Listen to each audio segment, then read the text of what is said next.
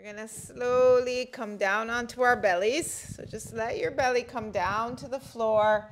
Keep the hands under the shoulders. Stretch the legs out. Bring the forehead to the mat. We're gonna slide the elbows forward. Forearms on the floor. Press down into the forearms. Lift the head, neck, and shoulders. Coming into Sphinx pose. So again, you stretch the legs out. Gently press the pelvis down. Gently lift the chest up. Let's stay here for a few breaths. So if this is not comfortable, you can take the arms a little bit away from you if it's not comfortable with the hands, with the elbows under the shoulders. But if it is, let's leave the elbows right under the shoulders. Take a breath here. And then you can either stay still or add a little movement to it, your choice. If you're going to add a little movement, you're just going to inhale, press into the floor, the hands, lift the elbows off the floor, just gently straightening the elbows a little bit. Exhale, come down. So your choice to be still or to add some movement, just lifting the elbows off the floor, coming into seal pose a couple times, deepening the back bend. Just see how you feel. Maybe 3 or 4 times.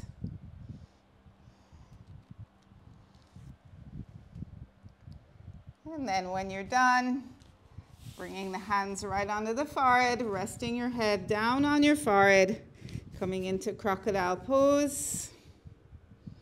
Taking a few breaths here, just breathing into the belly, pressing the belly into the floor. Relaxing completely.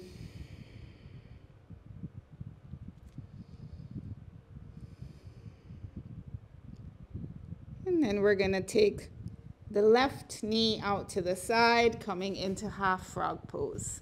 So you're just going to scoot the left leg out to the side, the left knee up towards the left shoulder, keeping the hips more or less on the floor.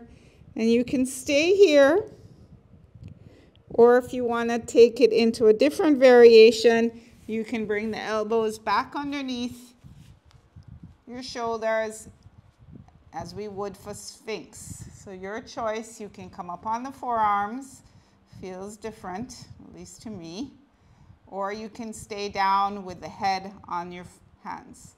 Or you can try both variations, staying up here for a few breaths, and then coming down with the head on your hands for a few breaths. So whichever variation you want, or you want to try both, feel free. Just see if you can keep the hips nice and relaxed, not gripping.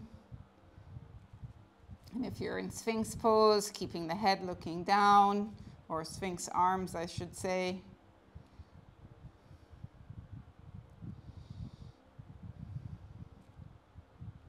Stay here for a few more breaths. So choose if you want to just be still or you want to move into a different position. One more breath.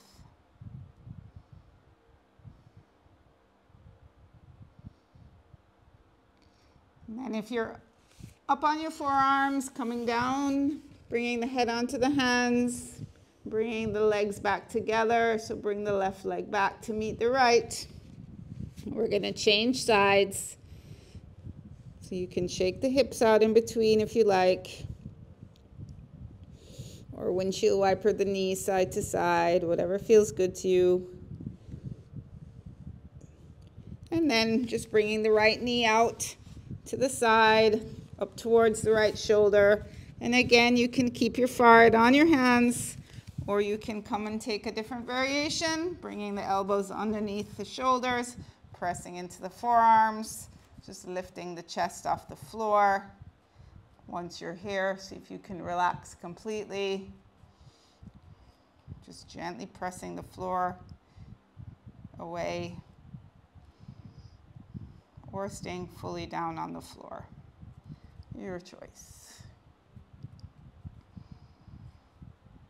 Then noticing if your breath has gotten shallow, just allow it to deepen.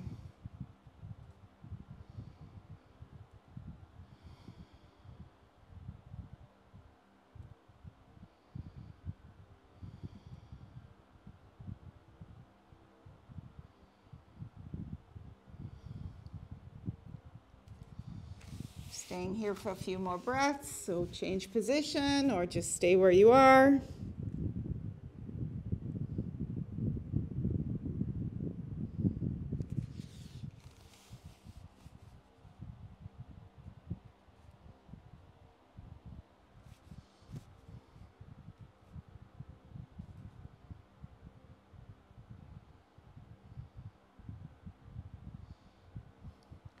And then coming down, if you're up, bringing the head back to the hands, scoot the legs back together, wiggle, wiggle, wiggle if you need to. Bringing the hands under the shoulders. And we're just going to press back into child's pose. This time you can keep the knees together. Bring the hands down by your side. So different variation of child's pose, resting the head on the floor or on a block or on a cushion, letting the shoulders just drape forward, completely resting. Staying here for a few breaths.